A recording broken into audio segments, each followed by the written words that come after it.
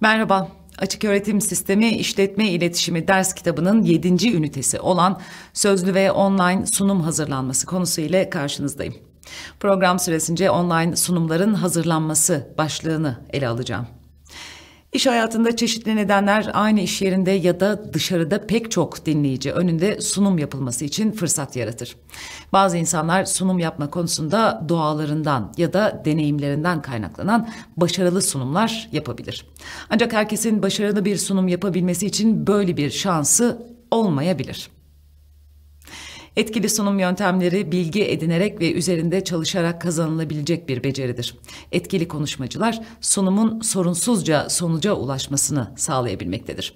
Ancak bir sunumun yapılması her işte olduğu gibi iyi bir planlama gerektirmektedir. Sunumların planlaması aşamasında öncelikle iletişim amacı belirlenir. İletişim amacına yönelik olarak hedef kitlenin analizi yapılır ve görsel yardımcılar tasarlanır. Konuşmaya hazır olmak için öncelikle etkili iletişim stratejilerinden nasıl yararlanılacağı dikkate alınır. Ayrıca sunum sırasında yaşanabilecek olumsuz durumlara karşı heyecanla başa çıkma yöntemleri uygulanabilir. Sunum tamamlandığında soru cevap kısmında sorulara başarılı bir şekilde cevap verme konusunda çaba gösterilmelidir. Son dönemde sunum yöntemleri gelişen iletişim teknolojilerinin ışığında sunum yerlerini online ortamlara taşımıştır. Görsel yardımcıların online sunum geliştirme konusunda sayıları ve uygulamaları giderek artmaktadır. Ayrıca sadece sunumların hazırlanması aşamasında değil, aynı zamanda sunum ortamı açısından da sanal toplantılarda iş hayatında yerini almıştır. Yeni iletişim teknolojilerindeki gelişim sunum ortamlarında da değişimlere yol açmıştır. Yeni iletişim teknolojilerinin gelişmesinin yanı sıra çevrim içi ya da online olarak anılan sunumları zorunlu kılacak koşulların ortaya çıktığını görmekteyiz. 2020 yılının başından itibaren COVID-19 virüsünün bulaşmasını engellemek amacıyla evden çalışmanın yanı sıra toplantılar ve konferanslar çevrim içi ortama taşınmıştır. Bu durum gelecekte benzer uygulamaların yaygınlaşması için de bir fırsat sağlamaktadır. Online ya da çevrim içi sunumlarla ilgili olarak özellikle iki farklı bir çalışmanın yapılması söz konusudur. İlk olarak online sunum için hazırlık aşamasında görsel yardımcıların seçiminde uygun ve etkili olan araçlarla sunumun üretilmesi ve paylaşılması söz konusudur. İkinci olarak ise görsel yardımcılar kullanmadan sözlü sunumların sanal toplantılar aracılığı ile yapılmasıdır. Bir online sunumun içeriğini hazırlamak için geleneksel yöntemlerden farklı davranmak gerekmez. Ancak online sunum araçlarının sahip olduğu potansiyelin farkında olmak, etkili sunumlar yapmak, hedef kitleyle etkileşim kurmak için teknolojinin avantajlarından yararlanılmasını sağlayacaktır. Online sunumlar için video, resim, animasyon, tablo ve grafikler eklemenin yanı sıra etkileyici font kullanımı, arka plan ve geçiş özellikleri dinleyicilerin ilgisini çekebilmektedir.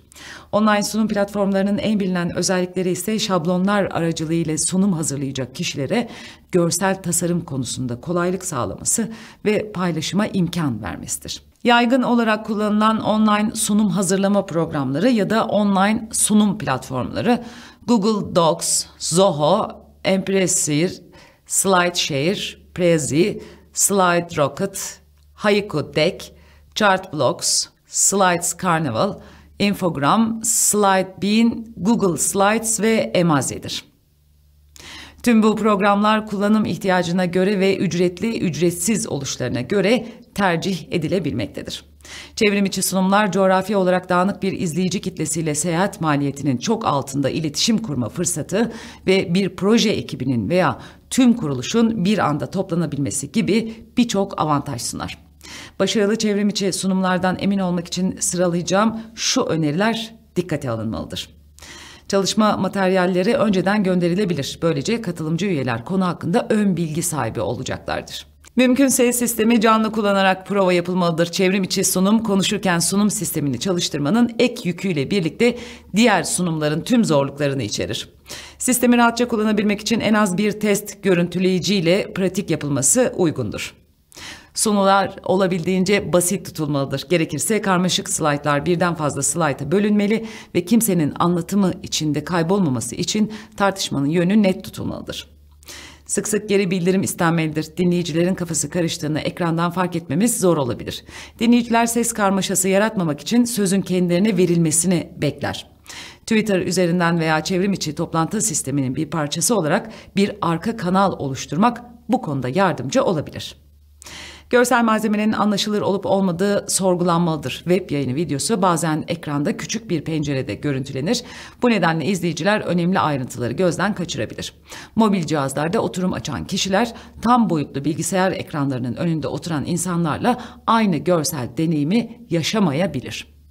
Herkesin bağlanması ve görüntülediği ekrana alışması için zaman tanınmalıdır. Herkesin bağlı ve başlamaya hazır olmasını sağlamak için programınıza fazladan zaman eklenmelidir.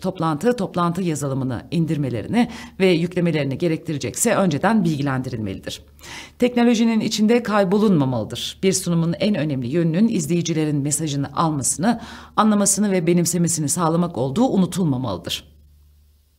Zaman ve kaynaklar üzerindeki artan baskılar hem ticari hem de eğitim dünyasında masaüstü konferans yazılımı kullanan video konferanslar, sanal toplantılar, sanal sunumların, web seminerlerinin kullanımının artmasına neden olmuştur. Bu tür programların kullanımı kolaydır ve herhangi bir masaüstü veya dizüstü bilgisayarda ve tabletlerde, hatta cep telefonlarında da etkili bir şekilde çalışacaktır.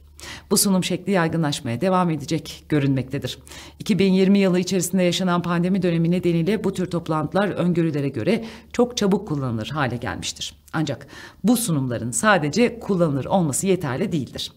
Etkili bir sunum gerçekleştirebilmek için bu araçların özelliklerinin iyi anlaşılması gerekir. Ayrıca bu sunumların kaydedilir olması konuşmacıları ya da katılımcıları iyi bir izlenim bırakmak için motive etmektedir.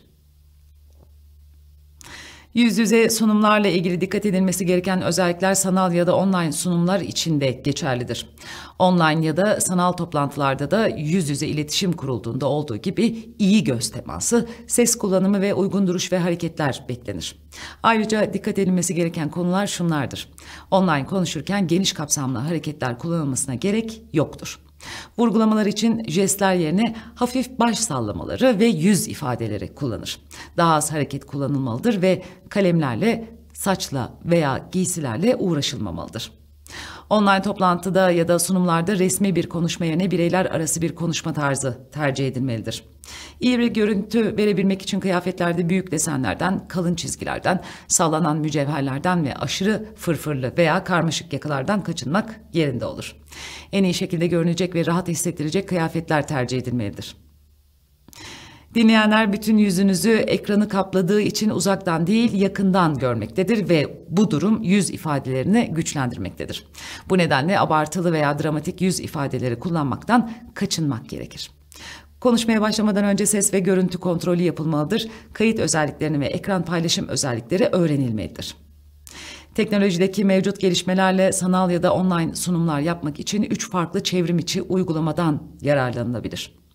Seyahat masrafı ve internette başkalarıyla bağlantı kurma kolaylığı göz önüne alındığında sunuma ait görsel malzeme, Webex, Join.me, Skype, Zoom, Microsoft Teams gibi mevcut birçok çevrim içi sunum aracından birini kullanarak çevrim içi olarak uzaktaki dinleyicilere sunulabilir. Webinar, internet üzerinden yayımlanan web tabanlı bir seminerdir. Webinarların canlı bir izleyici kitlesi vardır ve etkileşimli olmaları amaçlanmıştır. Bir webinar gibi bir web yayını o etkinliğe giriş yapan veya o etkinliğe kaydolan bir izleyiciye internet üzerinden yayımlanır ancak genellikle etkileşimli değildir. Bir yönlü bir iletişimdir. Web seminerleri ve web yayınları önce internet üzerinden canlı bir izleyici kitlesine sunulsa da sonrasında izleyiciler için kaydedilebilir ve arşivlenebilir.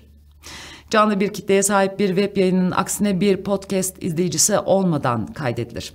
Bir web sitesinde veya YouTube veya Vimeo gibi bir sosyal medya sitesinde yayımlanır ve web sitesi veya sosyal medya bağlantıları aracılığıyla dağıtılır. Podcastler medya akışı aracılığıyla çevrim içi olarak oynatılabilir veya kendi bilgisayarınızdan veya mobil cihazınızdan indirilip oynatılabilir. Bu programda Açıköğretim Sistemi İşletme İletişimi ders kitabının 7. ünitesi sözlü ve online sunum hazırlanması konusu bağlamında online sunumların hazırlanması başlığına değindim. Bir başka programda tekrar görüşmek dileğiyle, hoşça kalın.